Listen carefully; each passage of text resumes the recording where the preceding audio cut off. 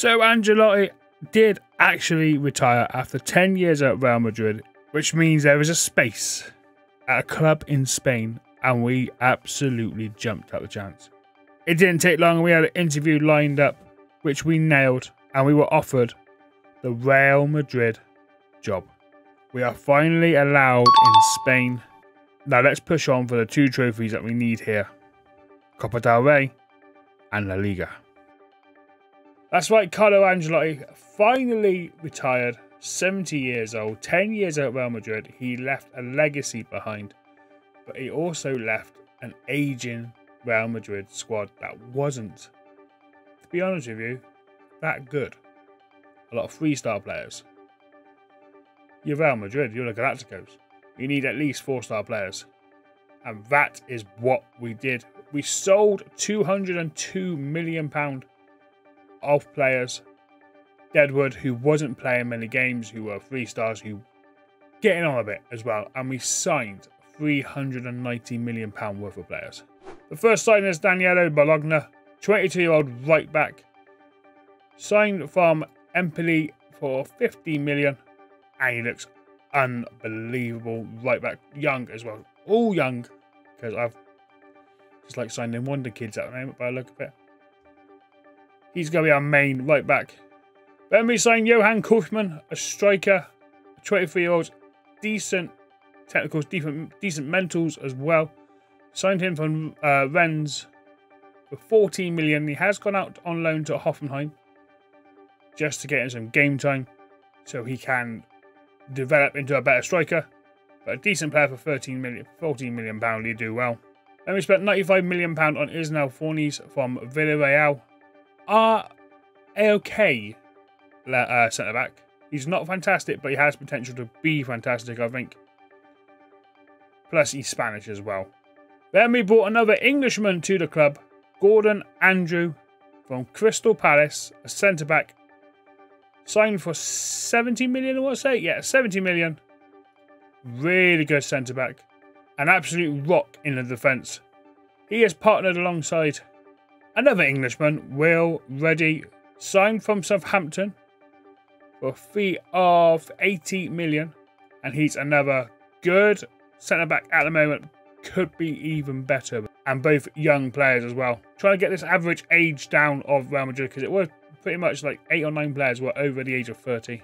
We spent 65 million on Mauro Benedetti, a left-winger Italian from Fiorentina. He's not the overall package yet, but give him time and game time, he will develop into an unbelievable left midfield. Unfortunately, he's out injured at the moment. He's picked up a knock. He's out for another couple of weeks. Pace, he's got bags of it. Accelerated. Agility's fantastic. Determination 17. So if he's determined enough, he will hit that one world. If he's determined enough and plays enough games, he will turn it into world class. And the final signing for 150 million. Yes, it's a lot of money, but I said to him in the last episode, I've slightly fallen in love with the guy. Bruno Alves from Tottenham has signed for £150 million. It's a lot of money, but look what it buys you. What a player he has turned out to be. He is world class. 22 years old. He's got bags of potential. He's got 6 goals in 4 appearances already for the club. He just suits Real Madrid all day long. And he's wearing the number 10 at Real Madrid. You got to be pretty decent to wear a number 10 at Real Madrid. So the tactic we're using is the same one we have used with every team so far. The 4-3-3/4-4-2. Pick our best 11, and this is what it turns out to be. Unfortunately, Bellingham's out injured massively. He's got a massive injury. He's been out for 4 weeks so far, but you're looking at least another 5 before he gets back in the team. But a lower stress fracture. He's just signed a new contract of $725k a week. At 28 years old, he's fantastic. He is obviously our main man. But we got from Bergen in goal, we got Bologna. It has put Gertrude in there. He wants to leave. Now, I was like, okay, you're 31 years old. You're a good player, but I've got young, better players. You want to leave? That's fine. Put you up for sale. What's 60 million? He's valued at 72. What's 60 million? Oh, you can go. I was getting offers for 18 from Saudi, and I was like, you're not going for that price. He kicked off a fuss, didn't he? Of course he did. I'm like, I'll sell you for this price, 60 million. Between 50 and 60, I think that's fair. Because you're not fantastic, you know?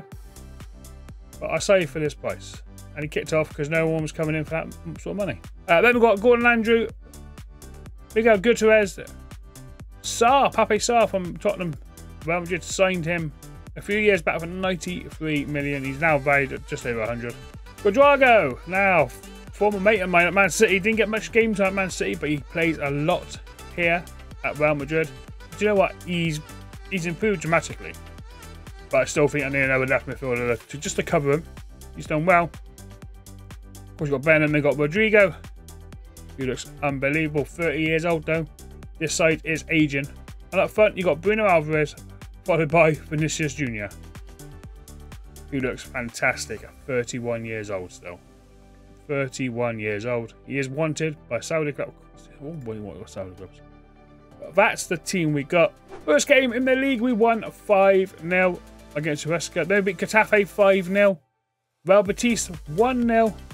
And then just smashed Levante 9-0. Yet to concede a goal, but yet to play anyone decent. So which currently puts us top of La Liga. 3 points clear of Barcelona already, which is good. So the aim of this season is obviously La Liga and the Copa Del Ray. If we don't get this season, we can push next season. We've got 11 seasons to go, with only 4 trophies left. We've got a bit of time to spare at the moment. But if we can win La Liga, fantastic. If we win Copa Del Ray, fantastic. But our main one is the Liga, Copa Del Ray. Champions League we're not interested in, but we do have quite tidy couple of games. Liverpool, Porto, Nantes, Young Boys, Atletico Madrid, Borussia Dortmund, Club Brugge, and finishing off at Manchester United. To say we have an easy run is not true. With difficulty, our 9 seasons in now, so most of these clubs have improved their teams. So have we. But on the younger side. Building a team for the future, I think.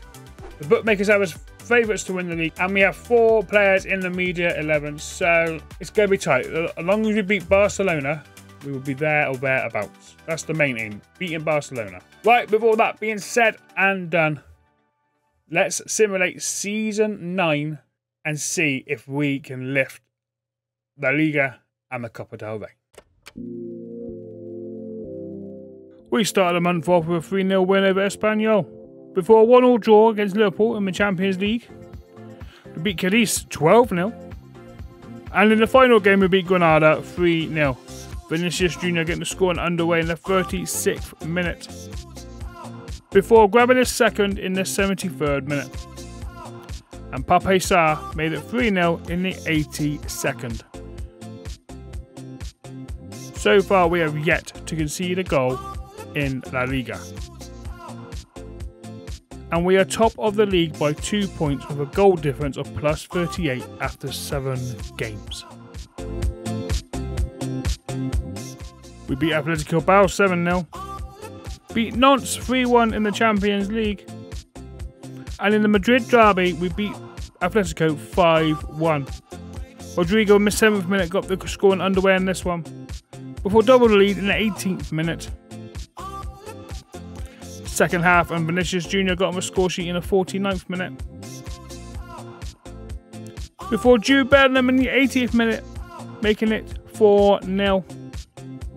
Rafa got a goal back for Atletico, but it wasn't enough, as Ramiro Rojas in the 92nd minute got off 5th and made sure we had all 3 points.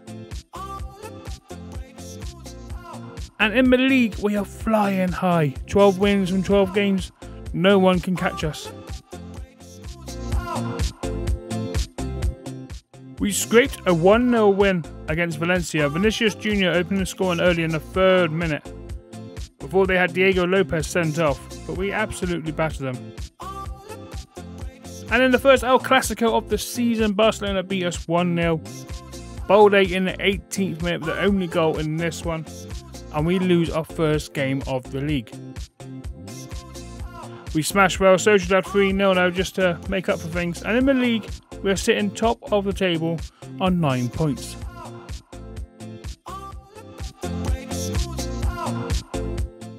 We beat Dortmund 4-0 in the Champions League, before start scoring goals for fun. beating Villarreal 5-0. With Bellingham getting the scoring underway in the 2nd minute. And that's what it stayed like till half-time. But a minute after half-time, Sarr made it 2-0. Quadrago made it 3-0 in the 52nd minute. And then 4 minutes later made it 4-0. Before Tunasemi made it 5-0 with 2 minutes left of the game to play. And then we just smashed Genoa 11-0. At the top of the league, we are sitting 6 points clear now. Atletico building up some pressure. In the Supercopa semi-final, we beat Real Sociedad 2-1 before beating Barcelona 3-2 in extra time in the final. Goals from Rodrigo making it 1-0 before Xavi got Barcelona's equaliser in the 30th minute. Second half, and Bruno Alvarez made it 2-1 in the 67th minute before Rosanas got Barcelona's equaliser in the 93rd minute. But Jude Bellingham in the 111th minute gave us a goal that wins it for us. We then win 5-1 in the 3rd round of Copa Del Ray before smashing Manchester United 4-1 in our last Champions League game, and that puts us 3rd in the group, which means we qualified going to the round of 16. And in the league, it's now down to 8 points. Atletico Madrid are not giving up easily.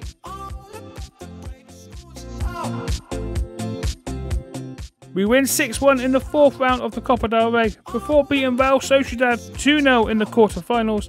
And then in the semi-finals, we face Barcelona. And in the first leg, it finished 1-1. Miguel Gutierrez getting the goal for us in the 16th minute at the Nou Camp, before a mistake by our goalkeeper in the 81st minute gave Coupe miners a chance to equalise, and we go into the 2nd leg. And in the league table, we now are 2 points clear of Atletico Madrid, but we do have 2 games in hand. In the Champions League round of 16, we beat PSG 4-1 in the first leg and 1-0 in the 2nd leg, before losing 2-0 to Atletico in the Madrid derby. Go to Gakpo in the 24th minute gave Atletico the dream start. And then 6 minutes into the 2nd half, Luis Miguel made it 2-0 Atletico Madrid, and we had no answer for it. But in the semi-final 2nd leg against Barcelona, we won 3-0. Jude Bellingham in the 63rd minute making it 2-1 in aggregate, before Ramiro Rojas in the 71st minute made it 2-0. And then booked our spot in the final in the 82nd minute, making it 3-0 on the night, 4-1 on aggregate. And then a shock defeat to Valencia 1-0 in the league. League table, we're now 4 points behind Atletico, but we do have 2 games in hand. We smashed Barcelona 4-0 in the El Clasico, before a 1-1 draw against FC Bayern in the quarterfinals of the Champions League. In the 2nd leg, we smashed them 3-1 to go to the semi-finals. And in the Copa Del Ray final, we win 4-0 against Villarreal. Jude Bellingham in the 39th minute got the scoring underway, before Benedetti in the 43rd making it 2-0 at half-time. Ramiro Rojas in the 68th minute making it 3-0, and we have one hand on the trophy. And with 2 minutes spare on the clock, Pape Sarr steps up, making it 4-0 and a well-deserved win, which means we can add another trophy to the cabinet. The Copa del Ray is now in the hands of Real Madrid. And then we smashed Atalanta 5-0 in the first leg of the semi-finals. But in the league, we're 4 points behind Atletico with 1 game in hand. This is going to be tight. In the second leg, it was 2-2, which means we progressed to the final. We smashed Villarreal 6-0. We beat Celta 5-1. We scrape against Genoa 1-0, meaning the last game we needed to win. We did win 6-0 against Osasuna, but it wasn't enough. Atletico Madrid didn't drop any points and we finished second. But we do have ourselves a Champions League final. For the first time in 10 years, Real Madrid will have a chance of winning the Champions League. And Cuadrado gave us a perfect start after 5 minutes, making it 1-0 Jude Bellingham making it 2-0 in the 9th minute. Before making it 3-0 from the penalty spot in the 45th minute. Odegaard got one back for Arsenal in the 51st minute. Great goal. But then me boy, Bruno Alvarez, making it 4-1. Which means we lift the Champions League. We didn't need to win it, I'm going to be honest. But it keeps me in a job, winning the Champions League. Because next season, we are going to be fighting for La Liga.